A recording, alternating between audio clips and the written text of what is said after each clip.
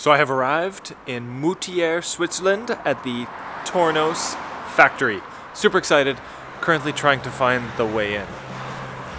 Let's try this way.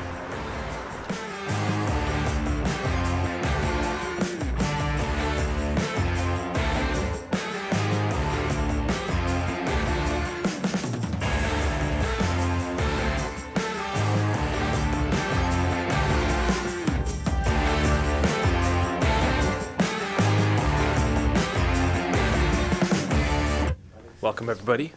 Hanging out with Michael Hauser, the CEO of TORNOS SA. What's the SA stand for?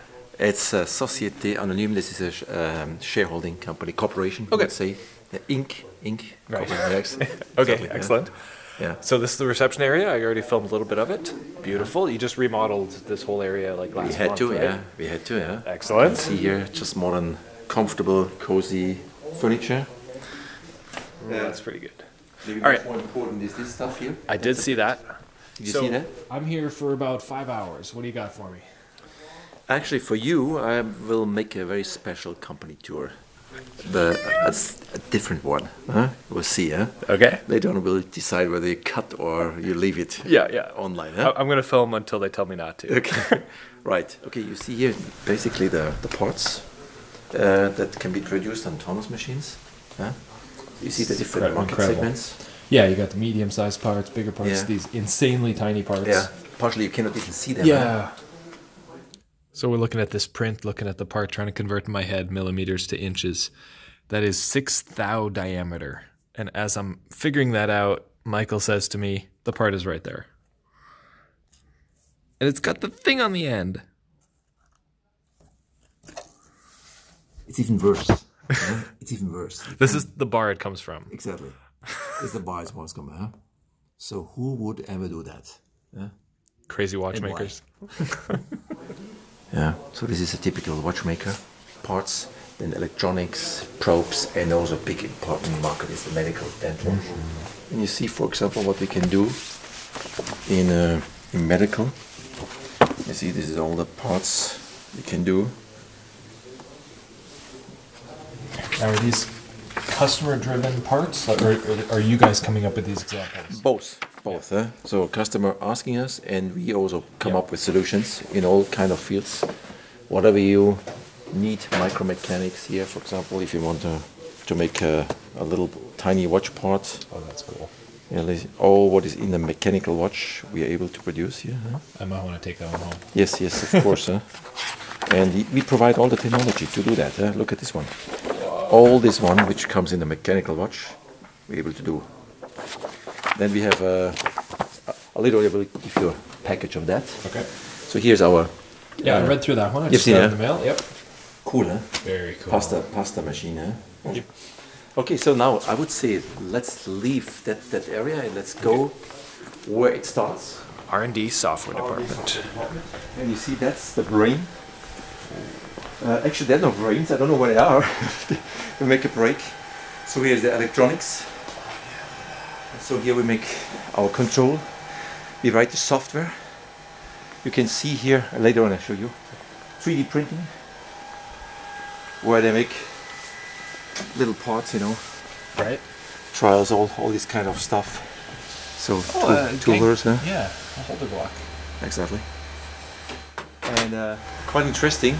It's also here, Right. so little packages of software, and they, in real time, they control their progress. Oh, so this is their progress. It's their progress. Interesting. And they program their own software to monitor their progress. I've heard of Scrum. It's So incremental working packages. Yeah. So I do a little bit, you do a little bit, and I fulfill 8 of my 7 tasks, Right. or 7 of my 8 tasks, and then the other one can rely. And since we introduced that, we're quite good on that. Huh? That's pretty cool. I'm wondering where all the guys. This is normally later on we come back because normally this is fully crowded. Maybe they have a meeting. And now we come into mechanics. This is where we make all our spindles and guide bushes. You see. All of these components on the upper side and the machines, the related machines to that, guide bush and motors. And the guy who sits here designs all of this one. Huh? Wow. Yeah. For example, you can see this is a guide bush system. So this is a typical working place. Hein? Excusez, les gens sont où? Disparus. Tech days. Ah, Tech Days. Ouais. Ah. Et pour toute la journée ou non? Ouais. Oui. Oui. Okay, good. So they have a Tech Days, internal Tech Days. So Okay. all day long they have internal trainings. Okay. So therefore there's nobody here. This is the purchase department. We changed a lot in the last years, so it's very international.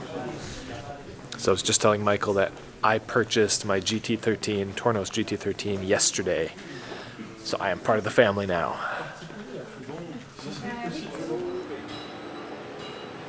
There was a guy who is making very small parts. Huh? Yeah. And once I gave to you, huh? Like this guy here. All his life, he just did small parts. Yeah. Huh? Let's have a look. Bonjour. Ça va?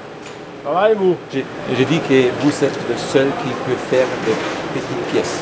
Non, non, non. Tout le monde qui peut faire des petites pièces. C'est les machines qui peuvent faire les petites pièces. He just said, everyone can do the small pieces, and the machine does it by itself. Of course.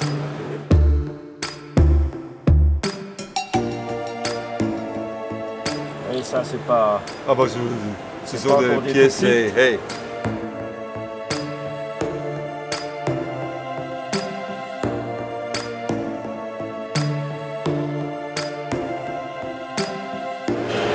I think they're getting smaller with every container. Yes. Oh yes, look at this one. Maybe I lose it, huh? Maybe I do it like this one. Look at this part here. The last one. This one, yeah? A little tiny one. Can you see that? Oh yeah, I got it. It's got threads on it. Yes. You can hide it under your fingernail. Isn't it crazy? It has even some holes in the side, huh? See that?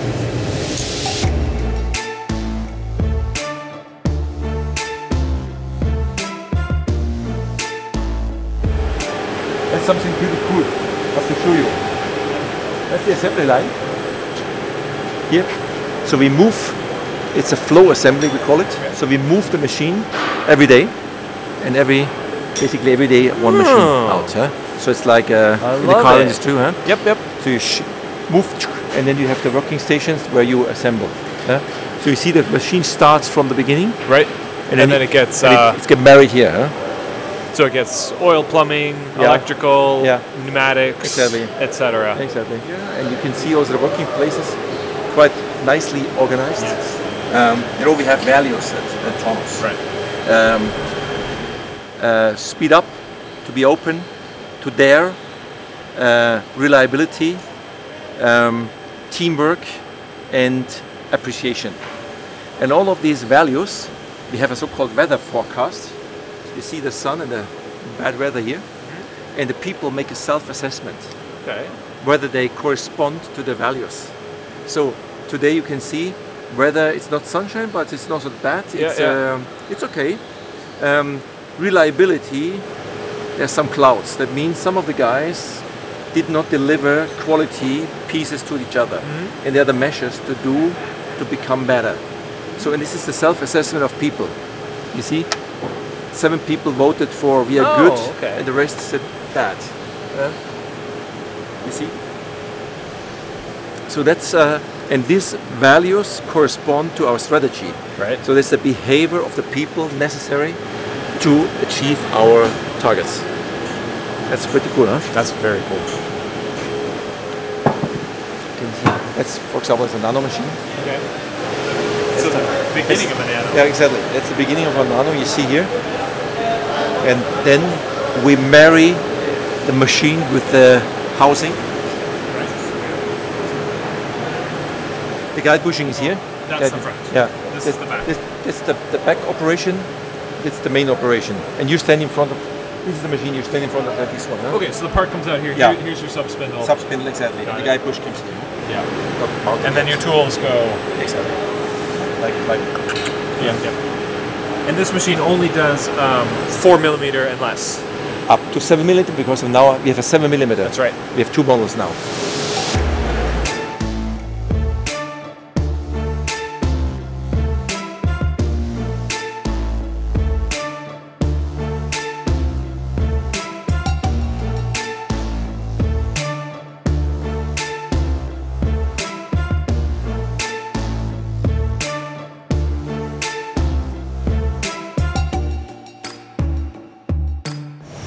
keeps going. So this guy is the Swiss Nano. Look at this. So tiny. So this is the GT13, similar to the exact one that I just ordered. Not the exact one. Interesting. Okay. I haven't actually seen one up close. This is exactly what I wanted to see here. I wanted to see a machine just like what mine is going to be in 6 weeks. I want to play it. I want to push cycle start. I want to do something. I want to put my head inside and understand. It looks a lot smaller than it does in the brochure.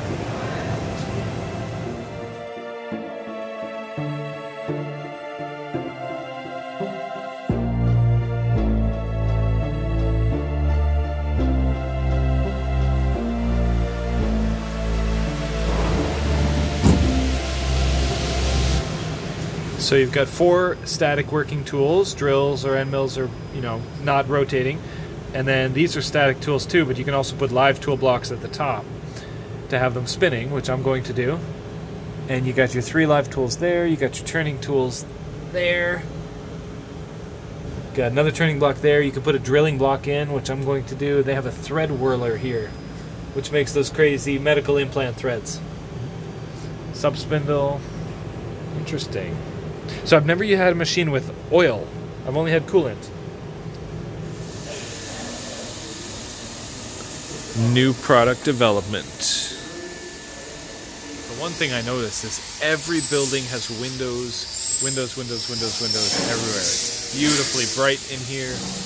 There's lighting too, of course, but it's pleasant. We need windows. I'm working on it. So this one here is the GT26, the big brother to my 13. Much bigger inside. Just much more spacious. You get a couple more tools on that side, a couple more tools on that side, more drills. Otherwise, they're basically the same. This is just bigger. Goes up to 26 mil.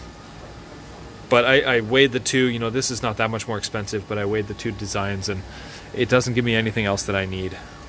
So I stuck with the smaller one. Oh, and this one has the B axis.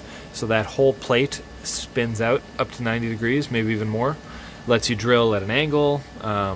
Lets you do some crazy stuff. But it limits you because you don't get as many drill and boring bar spots. So I decided not to go for that option. So they have this amazing small parts inventory for assembly. Little things like plugs and washers and screws and fittings. And made by this company, Bossard. These are all individual scales. If you look in the back there, it measures the weight automatically. And then inventory, as the inventory gets low, it automatically reorders. New shipment comes in, they dump it in. It knows the new weight. That is fantastic.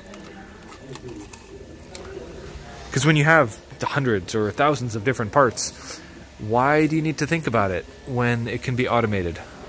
So one of these carriers, when you can see, for example, there's some parts missing, yep, and therefore they don't put it into the assembly center. They're just waiting until this will be finished, and then they take it out, because otherwise they lose too much time of looking for parts. Yeah, exactly. So this is one set of spindles. Yeah, I love the foam. They've got everything laid out. These are sticking up so you can grab them properly. You know when something's missing. I love it. You see, that's with our center where we do the spindles. Let's go in. Yeah.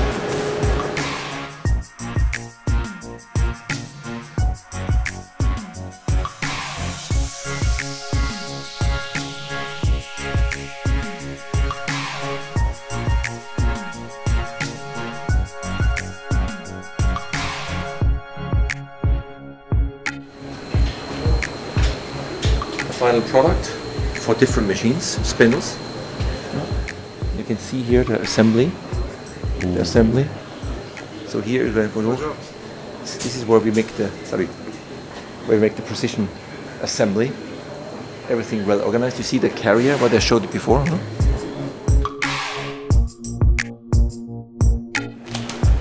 Now we'll have a look how we produce the parts for our spindles. Yeah. And that's the manufacturing side of TORNOS. Oh, I can smell the coolant already. You can smell it. So now that's the place where we machine parts. Okay.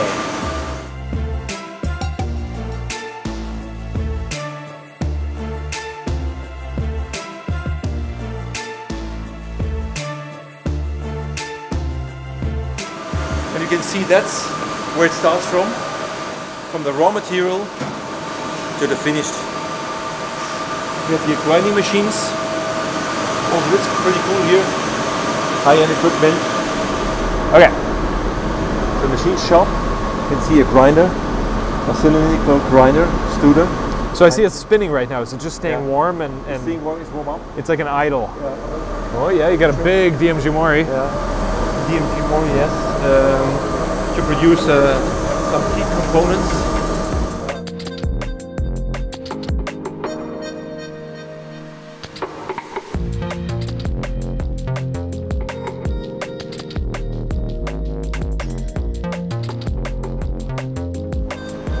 Wow. That's for the encoder, you know. Oh wow. Measure. This goes on a spindle, and then the sensor measures. It's basically. So that could easily be a ring that you put on, but you decided to make it as an entire component. Yeah. And each of these tools is measured, huh? Yeah, they have to be very precise. Oh yes. Look at this one. Holy cow. Measuring room.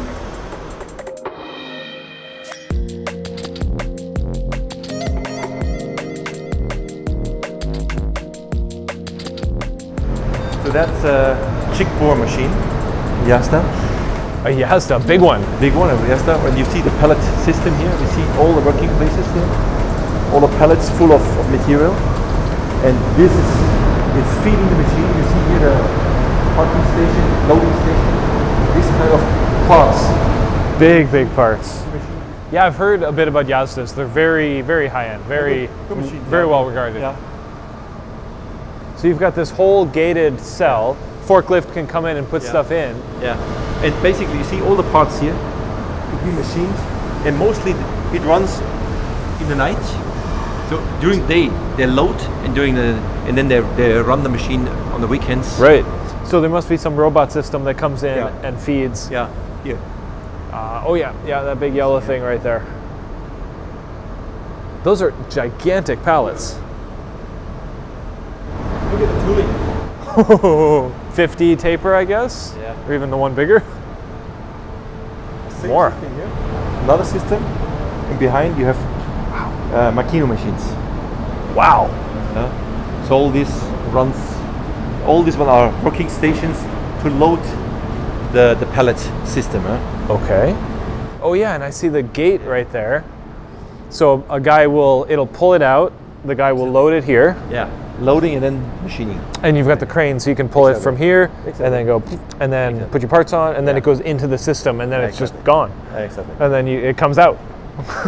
Shoot. Wow.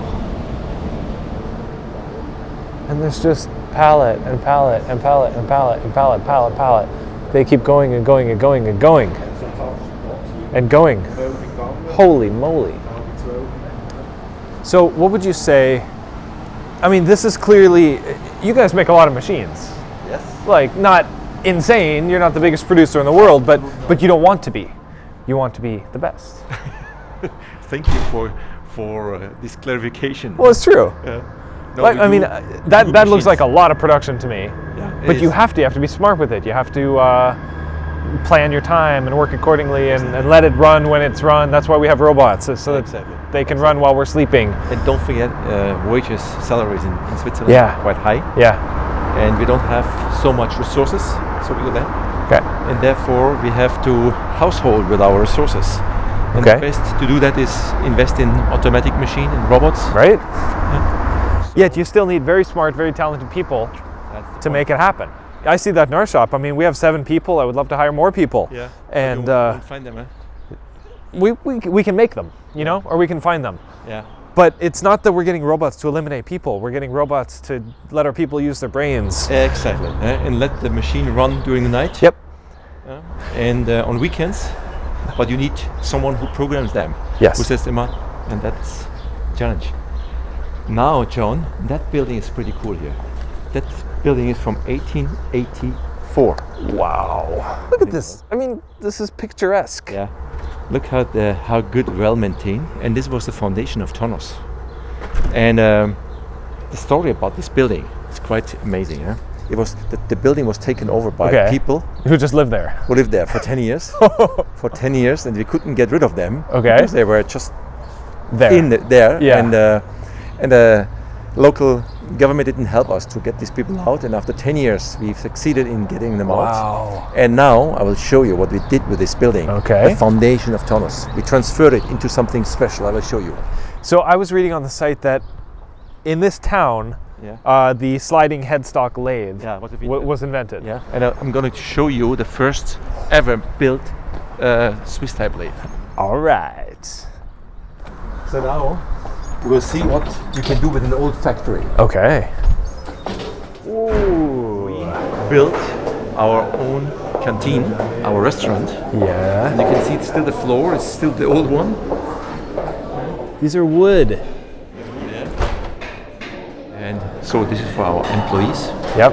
Where they have lunch. All these parts here, the tables and so on, self-made, homemade. This is part of our factory. The remainders.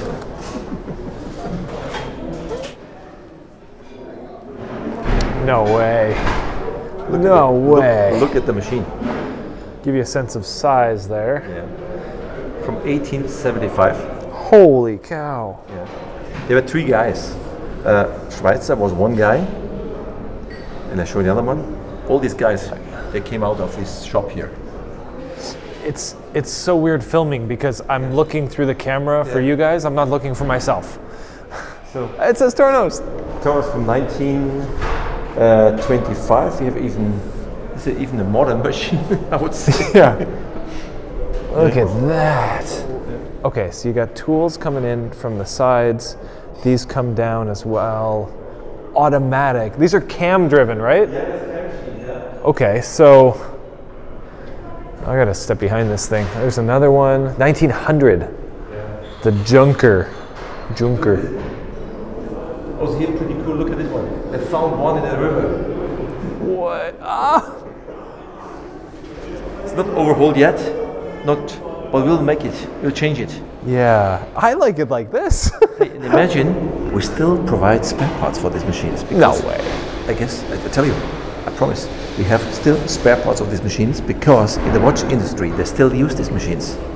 So they were produced back in the 1900s, early 1900s. We still have parts for them. Wow. Yeah. From before, or are you still making parts to spec? We're making parts to spec. Yeah, because I guess you still have the prints, or you're just reverse engineering. No, we have all the prints, everything. You know, Swiss are collectors. Yeah. And they keep everything. Okay.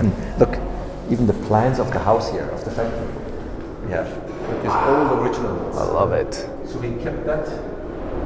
And now, John, I will show you something super cool.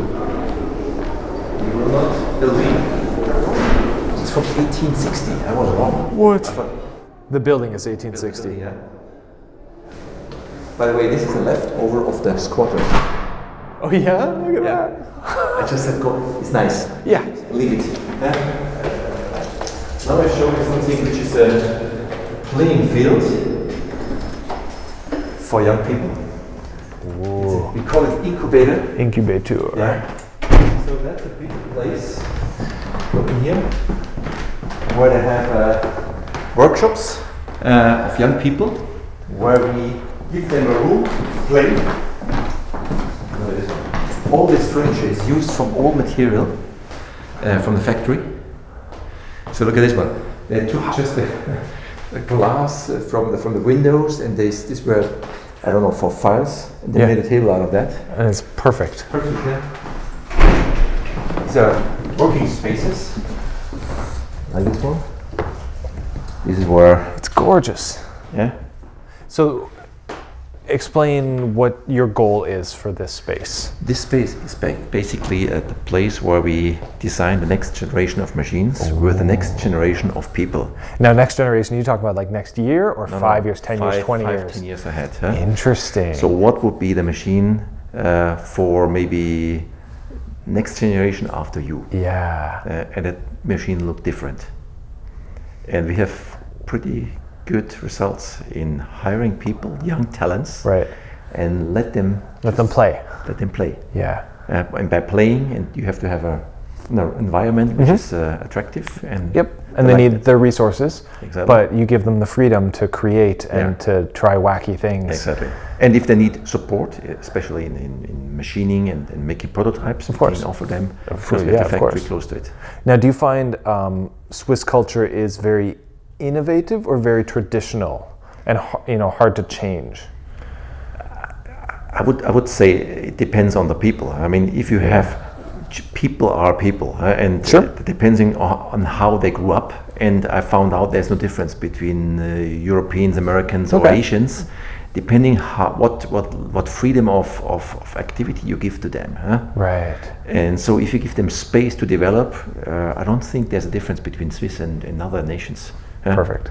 And I found it quite attractive. I will show you later on something which is crazy, but we cannot film it. Bye, guys. Yeah. Yeah.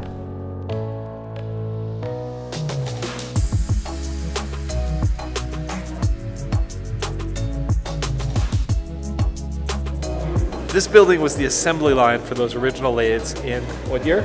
In 1875, when I was a young guy. Yeah, It's like we were good-looking guys at the time. Almost 150 years ago. Exactly. Okay, I need another picture of these lathes, and then we can move on. Yeah. Rebuilt machines, 20 years old. New electronics if they need it. All new. Updating. And when they rebuild a machine, Oh, look at they're this. looking like this one. This is an old machine, completely rebuilt. Everything. So you get practically a new machine.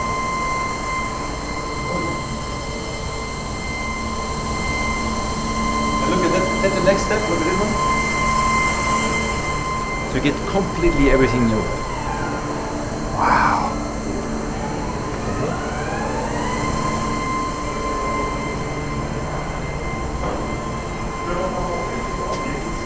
When you buy a machine like this one, you cannot complain, huh? Right.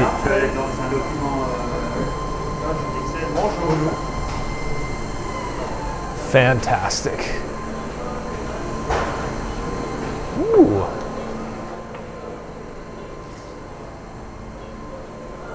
Brand new everything. Brand new wiring, plumbing. Everything new. You know, and famous companies do that.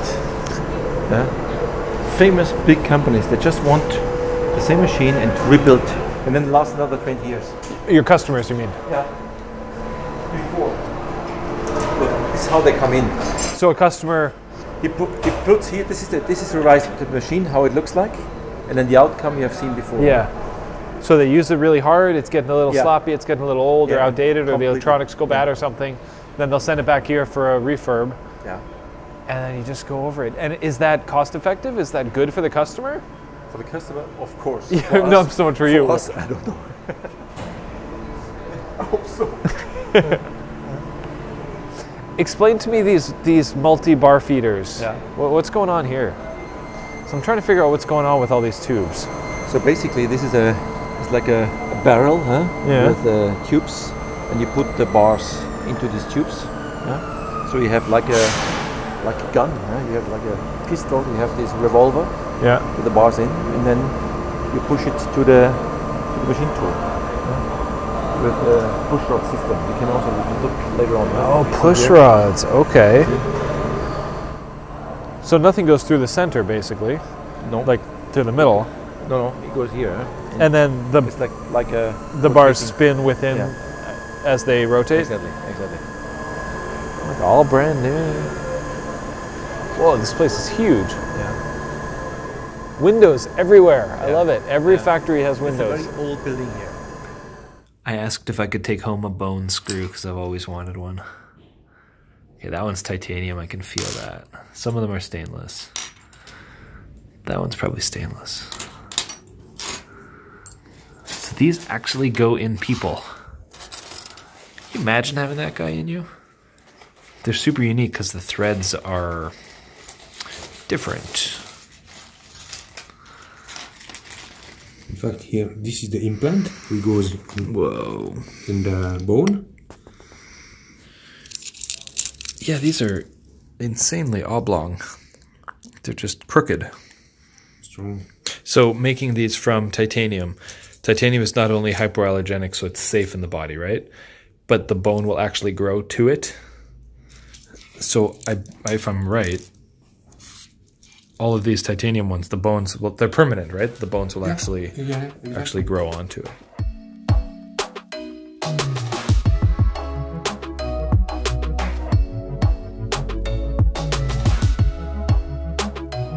So that was fun. Tornos factory is an amazing place. It was really cool to see their company culture, talk to their CEO for several hours, go out to lunch with him, go into lunch. That was cool. And yeah, he had a lot of really interesting things to say, both on camera and off camera, privately as well. Man, I learned a lot. I just need time to digest it. So now I'm off to Germany, to the Kern factory. I'm staying at the something Wilmelhofen. My German is terrible. Google Maps to the rescue. So insert picture here. This is, my wife took this morning, reminding me that I forgot all my extra batteries and all of my extra SD cards that I was totally going to bring for the Canon M50. So this is the only one that I have, and it's dead now. I can charge it, but I need more than one. So I just went to an electronics store here in Moutier, Switzerland, and no go. He's like, I'll have it in a week. So I don't know if I'm gonna find luck. I'm sure there's something, but timing-wise and stuff, I don't know. I might just film everything on my phone, but we'll figure it out. Off to Germany.